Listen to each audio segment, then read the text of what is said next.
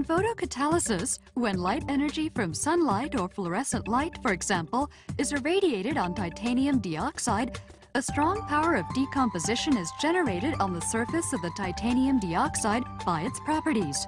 By this reaction, various organic matters that come near the titanium dioxide are continuously decomposed until they become harmless. Photocatalysis's effect is almost permanent. Let us examine the principle. When light energy is irradiated on the surface of titanium dioxide, electrons are released. The released electrons bind with oxygen to become superoxide anion. Moreover, the surface of the titanium dioxide becomes positively charged and takes electrons from moisture in the air.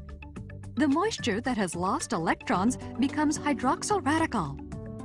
The superoxide anion and hydroxyl radicals, by their power of oxidation destruction, decompose organic compounds such as oils, unwanted bacteria, hazardous scientific gases, fungus, and offensive odors that cause staining, turn them into water or other harmless substances, and disperse them into the